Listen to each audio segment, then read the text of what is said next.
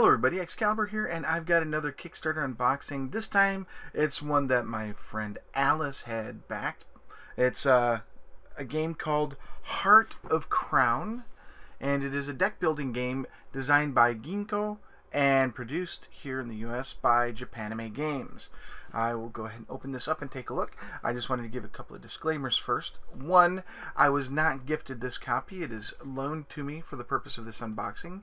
Two, I am not giving a review of this game. I don't know anything about it other than it's a deck building game and it's got cute anime characters and girls and stuff like that. So there's the back of the box. It is for 2 to 4 players. It takes 30 to 60 minutes and it's recommended for ages 13 or higher. Alice has, and I'm just going to go over here so I can get the information.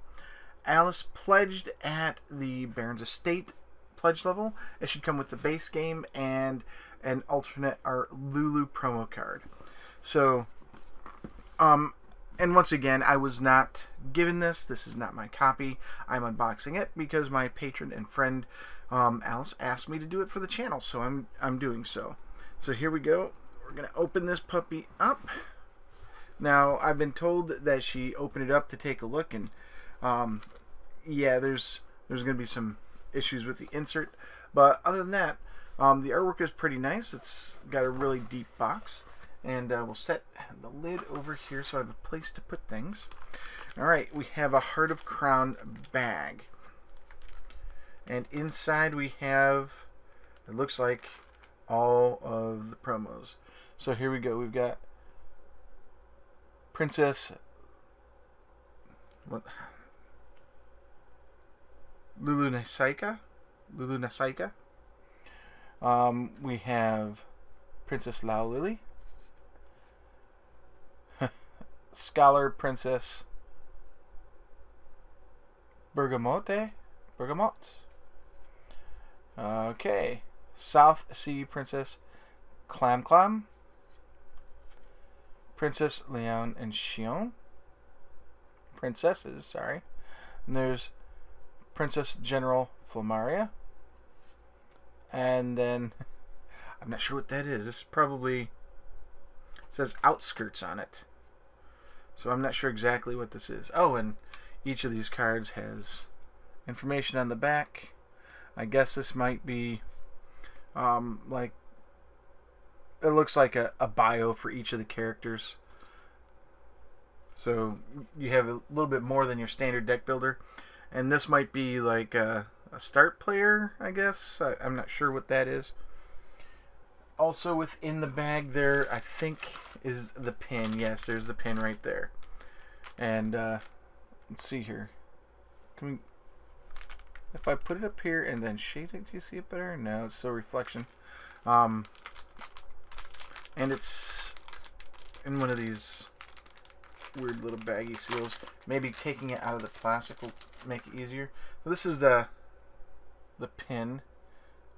There we go. Should be able to see it a little bit. It's a cute anime girl. I think it's Princess Lulu Nasaika. Lulu Nasaika. Very well. Yep, that's exactly who it is. So let's put this back in its baggie.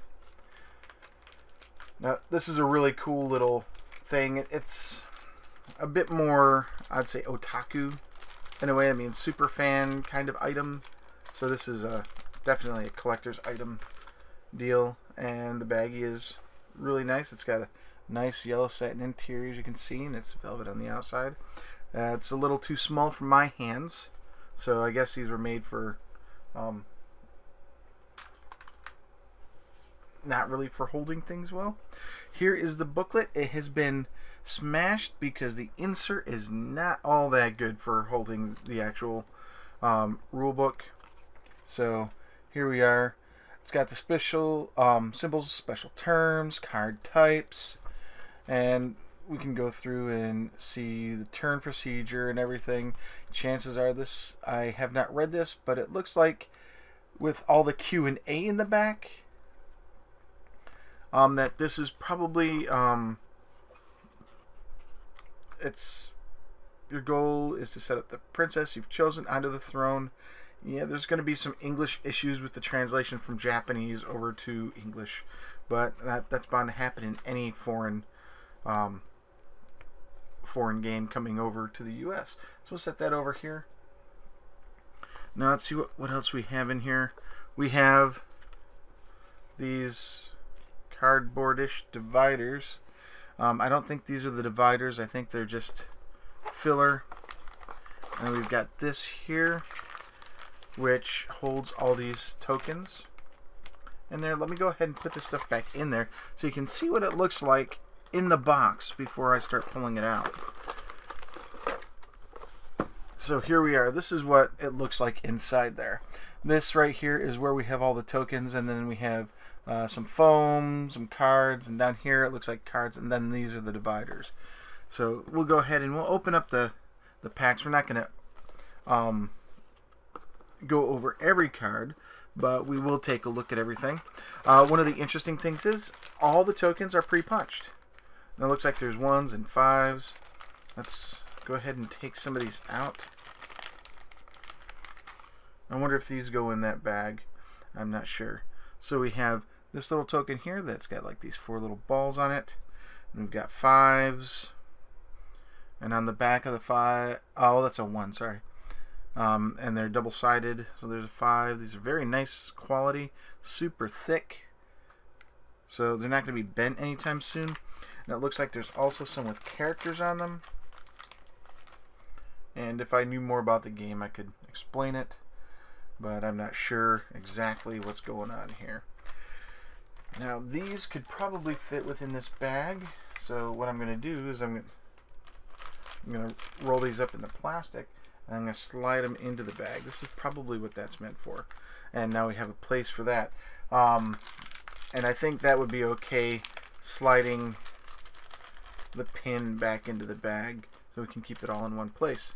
So there we go. We'll keep those tokens out of the way. This looks like it's just for packing, and it does say tokens are inside, but it's very nicely done all around. It's got little artwork and everything, so you might want to keep this and put it in the box and then slip your bag and tokens inside there, and that way you can keep it all set up. Now, the thing that I really dislike is the center divider here. It is almost to the lid, so when you put the box in, and that's why it's all bent up, the box is never going to shut all the way because the instruction booklet is going to sit up on top of there, and you're going to damage your rule book. Very poor decision for this type of box, since the cards, even if they were sleeved, don't even get there. So let's go ahead and pull out these cards and all these cardboardy things, and we'll take a look at some of them. Alright, so I'm not sure exactly which is which. It looks like each one is its own deck. We've got purple, we've got a brownish, these might be the same right here. Yeah, they're the same, they're purple. We've got this bluish, and it looks like we got more purple here. We've got more purple here, and we've got more purple here. So these are probably different types of cards. We'll go ahead and look at that. What I'm going to do is I'm going to leave the wrapper intact so that I can slide the cards right back into it. That will give Alice ample time to get sleeves necessary and sleeve these up. There are a lot of cards in this. This is a deck building game, so there are going to be some cards and stuff like that in there. And yeah, these got the purple ones on part of it, and then a lot more here. So these are, I'm not sure what cards they are, but we'll go ahead and show some of them. These are the greenish cards, the greenish back. So we have contribution, post horse, whatever post horse means, wishing well, rampant. Let's go ahead and go through half of it here. And see that we've got an evolved monster, Looks like it lets you draw cards. And then a shinobi. So select the non-shinobi action card from your discard pile. So it looks like you have some discard reuse and draw capabilities here. This says 2 coins. Any opponents who have 5 or more cards in their hands must discard 1 territory card from the hand. If they do not have any territory cards, they reveal their hands. So this is some pretty interesting mechanics going on here. Chances are I'll be playing this one Sunday or so when Alice brings this to the game, to our gaming sessions. She also is in a gaming group with me on Sundays and on Fridays. So there's that. So here we are. We've got some actual other cards. We've got Alchemist, and it looks like this is like the where you buy it from the town or whatever. So you've got Alchemist, you've got Royal Guards, right? Royal Guards. So the Alchemist lets you draw. The Royal Guards has gives you 2 coins.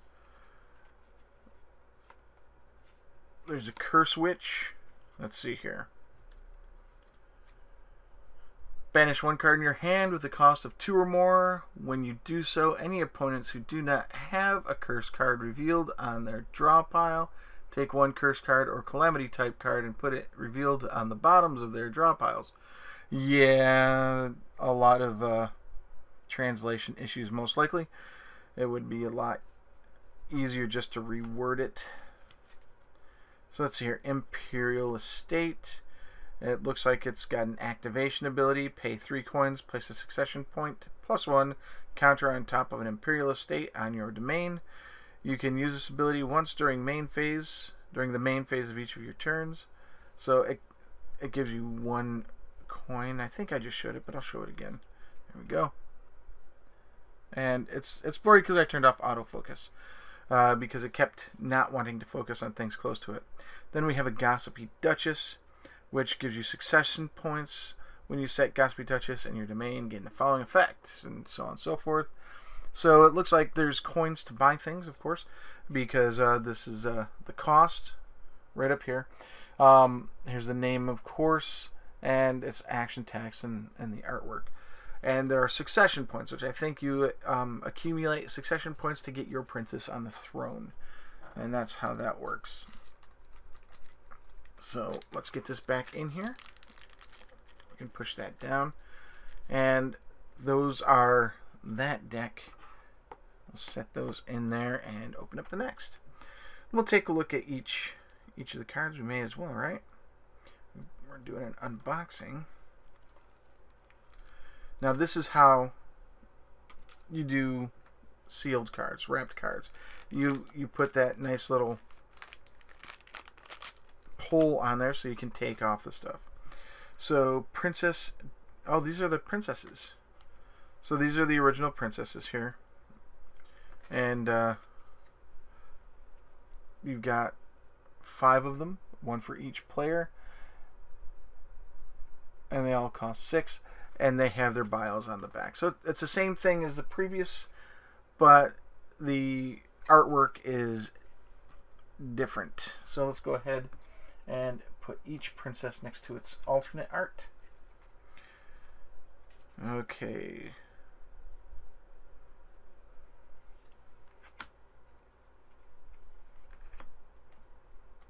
And some cards are stuck together, because that's how it happens sometimes. So here's General Princess Flamaria. This is the alternate art, but the backs are identical, just so you can see that.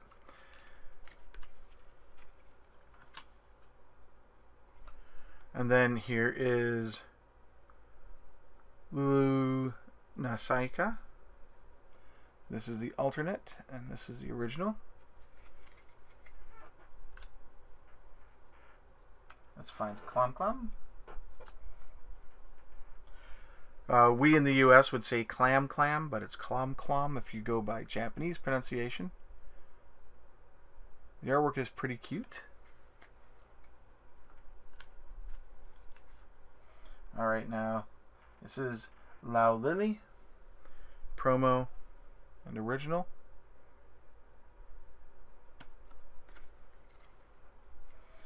And here's a promo Bergamote. I'm not sure how you pronounce it. Bergamote. And then finally promo of Lane and Shion. Lane is the elder and Shion is the younger. So I think that's right there. One-san and Imoto. In the Japanese, of course. So those, there are 12 total cards. 10 total cards. One for each player in the game. So we have a farming village. Looks like this is going to be one of the bigger money things. Yeah, this is your single coin. Wow. Okay, so let's take a look at this here. There we go. So the farming village costs 1. It grants you 1 coin, and it takes away 2 succession points. I don't know why that would do that. Then we have cities, which cost 3 and give you 2. So this is a lot like your gold and Dominion. So there you go. Coppers and gold. We're going to leave the princesses separate. Let's slip this in here. There we go. And I'm showing you the actual cards. I could just pull out the index cards and that would be enough. Excuse me, let's get that there. Pull this out. We have more cities. Come on. There we go. Yeah. So these are more cities. And then here we go. Cities are silver. Gold is going to be this guy here. It looks like it's almost a reskin with a little bit of extra king making on top of Dominion.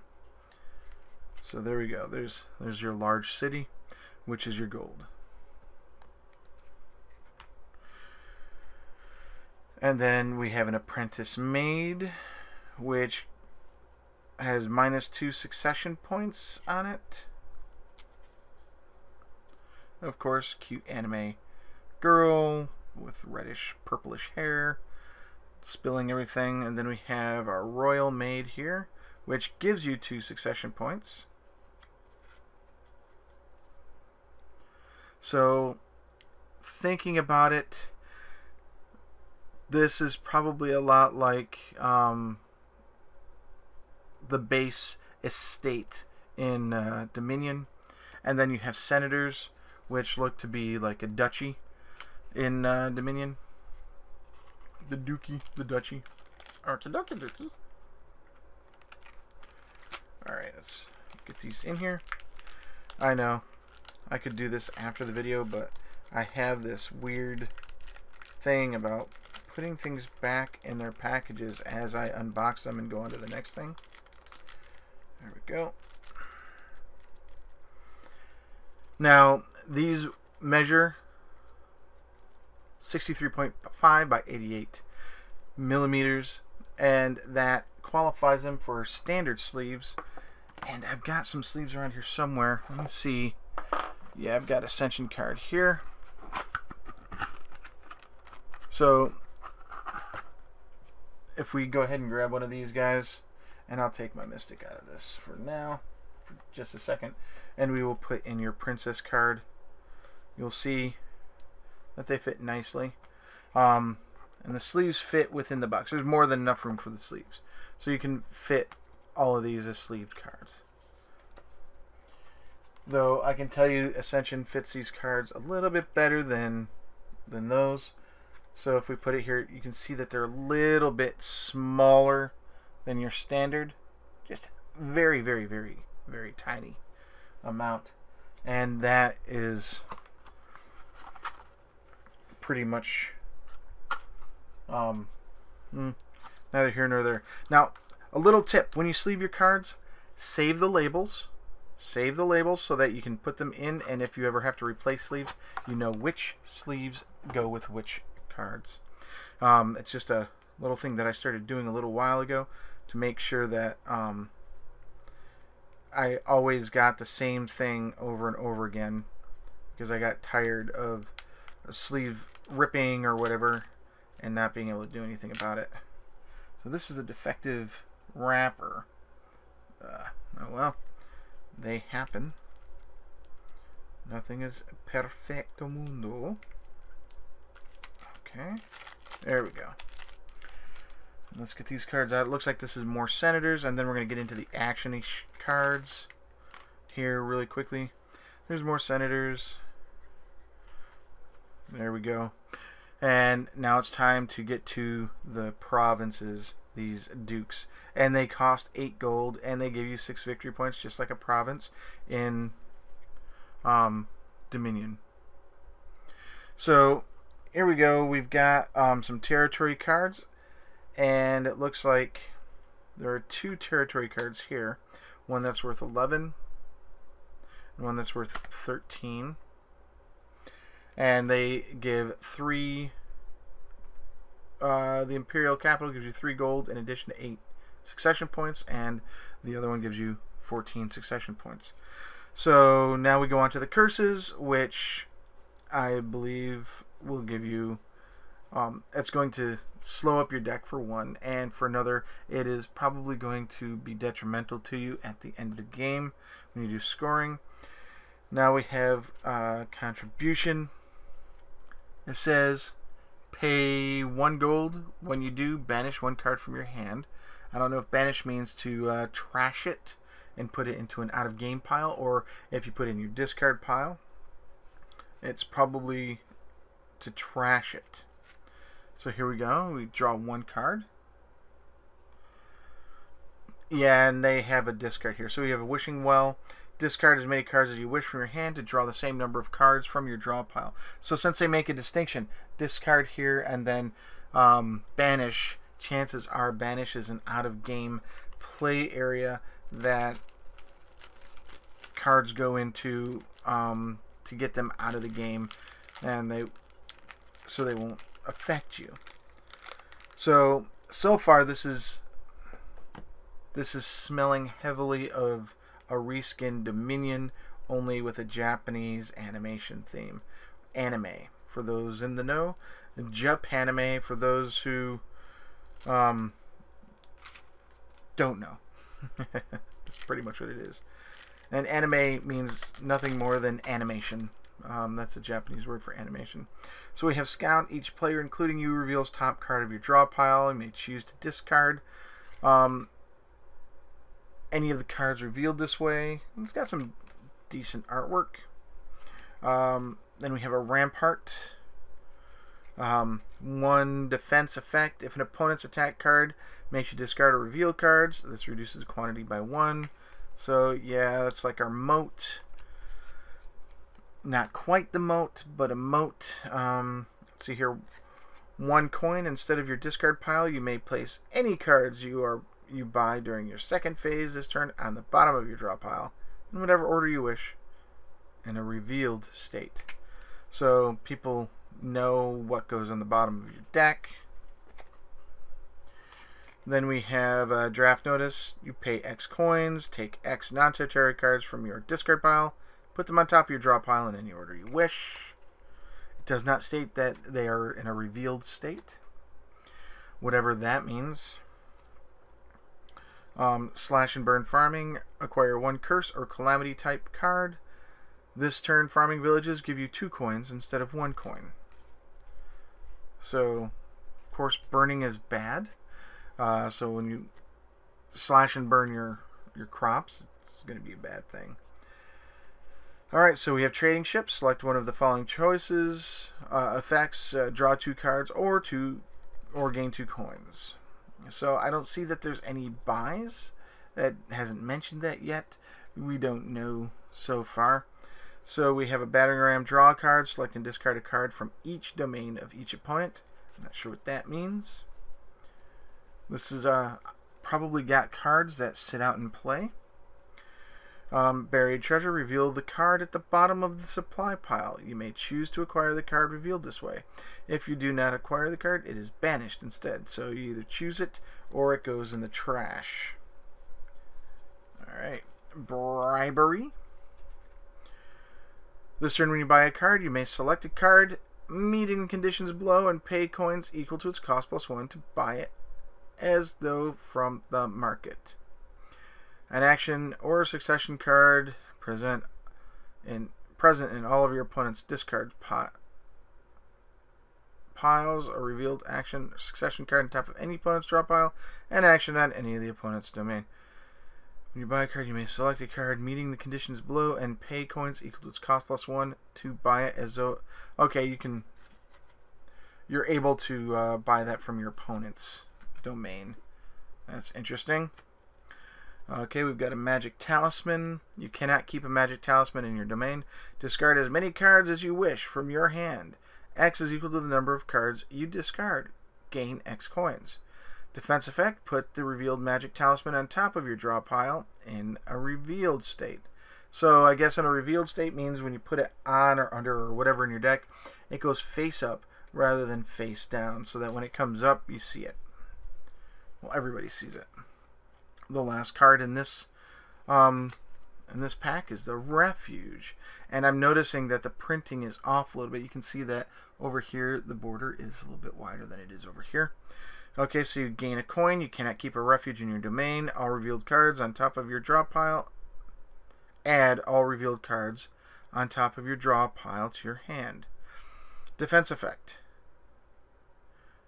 Select as many action or succession cards as you wish from your hand and put them on top of your draw pile in any order in a revealed state.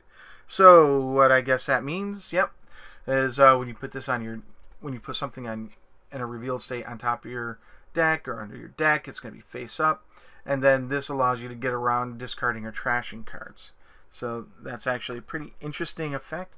I don't know if Dominion has that. I know it doesn't have it in the base game, but it might have it in an expansion that I do not have. I think I stopped at Hinterlands or Prosperity. Let's see here. I have Hinterlands, Cornucopia, and Prosperity sitting over there. And it's one of those things that I have to sit down and actually sleeve still. And unfortunately, Dominion has a lot of cards, and a lot of sleeves have to go into it, and I just haven't gotten around to getting the sleeves to do it. Alright, last pack of cards, and we're done with the deck. Well, with all the cards in the game. Then we go on to the dividers and take a look at those and compare them to the cards themselves. They should be a little bit larger, but you never know. There we go. So we have Shinobis. Ah, the greenbacks are the randomizer cards. Now I understand. So here we go. Shinobi. Select a non-Shinobi action card from your discard pile. You gain the ability of the selected card. At this time, the Shinobi card is considered to have the same card type as the selected action card. Note, you do not gain the card's link symbols. If you select an attack card, your opponent does not. Your opponent does get to use a defense card as usual. Okay, so I'm actually reading these cards at the same time you are. We have the Moneylender. 3 coins. When your turn ends, place 4 debt counters for the Moneylender outside of the game area. While you have debt counters, anytime you gain coins, you instead remove the same number of debt counters. That's a really neat mechanic. I like that. We have the Library. Select one of the following effects. Select 2 non-succession cards from your discard pile and put them in a revealed state on the bottom of your draw pile in any order you wish, or draw 1 card. So succession points are the same thing as victory points in Dominion, with some cards giving you negatives and some giving you bonuses and stuff like that. So we have a Stargazing Witch. X is equal to the number of action cards you've played so far this turn.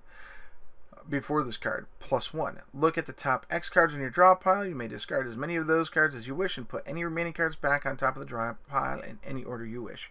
So that's going to get rid of any of your scoring cards or anything like that. That's pretty cool. We have City Development. Select one of the following effects. Pay 1 coin. When you do, banish 1 Farming Village card from your hand. After that, take 1 city card from the market and put it in your hand. Or pay 2 coins. When you do, banish 1 city and then take a large city from the market and put it in your hand. So that's a good way to get rid of your Farming Village negative points. Alright, Supply Unit. Draw a card during your cleanup phase. Select 1 action card other than Supply Unit from your play area and put it on top of your draw pile. Revealed. So that's a great way to reuse an action. Here is the Evicted Monster. Draw 1 card. Any opponents who have 5 or more cards in their hands must discard 1 card with a cost of 5 or more. If they do not have any cards with a cost of 5 or more, they reveal their hands. So, I'm not sure what the arrow means. This might just be the border for an attack card.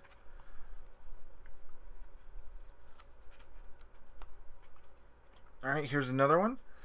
Infantry Battalion. 2 coins. Any opponents who have 5 or more cards in their hands must discard 1 territory card from the hand. If they do not have any territory cards, they reveal their hands. Now, one of the things you'll see is over here, or let me just hold it, so there you go. Right here, those are the types. So you can see territory there if you have a territory card. Alright, so here's a Glamour Witch. Draw 1 card. All opponents must reveal up to 2 cards from the tops of their draw piles, stopping if they turn up a curse card, and must discard any cards other than the curses or territories that come up this way. After that, you may acquire 1 copy of that card from the market. Okay, so I believe you may acquire a curse or you may acquire a territory. I don't understand that one. That's probably one of the FAQ items. Here we go. Bank, gain X coins. X is equal to the number of bank, city, and large city cards you have played previously this turn, +1. So that's a pretty powerful purchase. And to get rid of your debt. And then we have the Adventurer. Pay 1 coin. When you do, select 1 non-curse card from your hand and banish it. After that, acquire a card from the market with a cost up to that of the banished card, +2. So, those are all pretty interesting cards. I see that they use the up to. So, like in Dominion, where you trash a card and you can get a card of that value +1. This one has, you may gain a card up to that. So if you want to get a lower cost card, then say you trash a 3 or whatever, and you want, instead of just getting the 5, you can get anything from a 3, 4, or 5, because you add 2 to that. Okay, so here is the last bit of kit, and this is your stereotypical. We're gonna heat seal and shrink wrap it and everything. And I do have my knife of face moving right here. I'm gonna make this a little bit easier. Just stick it in and make sure I don't maim my face with this. Put this back. And we're gonna go ahead and open this guy up. This I don't think we're really too worried about putting back in the wrapper. So I'm not going to worry about that. If I were a really nice guy, I would sort this all out for Alice. And so she wouldn't have to worry about it. So there we go. They're pretty basic cardboard. And they've got a full copy of the farming village and stuff like that on there. Looks like they sit in like this. and that way you can see the title up here. It's mirrored, so I have to look. I look weird. So it's pretty much all the graphics for everything, and then you've got your princesses and you've got your randomizer cards. So everything else is just normal, and I think I will go ahead and sort this out for Alice. She'll have to sleeve it, of course, but she'll have everything. And then we have this big old foam block which goes in to protect any cards on the other side. So that's it. That's the entire game. I haven't played it. I did not know this existed on Kickstarter. And the victory conditions: if during your turn the total succession points from all of the cards in your domain, including your princess card, territory, etc., is 20 or more, you declare a coronation ceremony. If you have farming villages, apprentice maids, or other cards that subtract succession points in your domain, they reduce your total by that amount. If after you declare a coronation ceremony, all of the other players get to take their turns without being able to declare them themselves, you win the game. If multiple players have declared a coronation ceremony, the game goes into sudden death overtime. Not sure what that means. If during the time when the other players are taking turns, your succession point total goes below 20, your coronation ceremony is negated, and the game continues.